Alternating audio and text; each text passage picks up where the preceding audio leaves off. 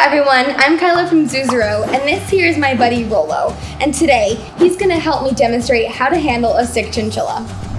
Before we start, make sure to come check us out. We have tons of high quality products made by pet lovers just like you. Check out the link in the description below to get 10% off your first purchase with our special YouTube viewer code. Alright, let's get started.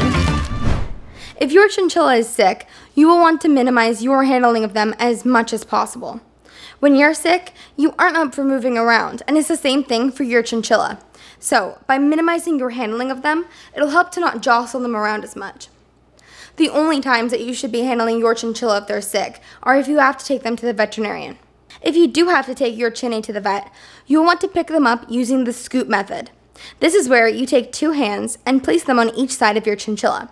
Then, you'll slowly bring them together until your chinchilla has been scooped up into your hands.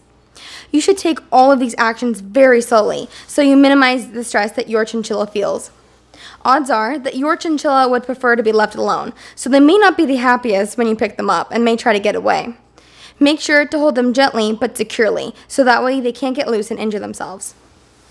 After you've picked up your chinchilla, you should then bring them to your chest and support all of their legs until they can be placed in a well-ventilated carrier to be transported to the vet.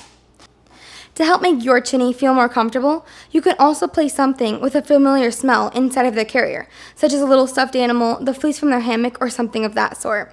That way, they won't be nearly as afraid and will feel more comforted during the trip.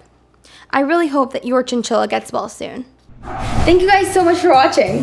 If you like this video, make sure to hit that thumbs up button down below and subscribe for some more critter content. It really helps us out. Thank you guys so much again, and we'll see you in the next video.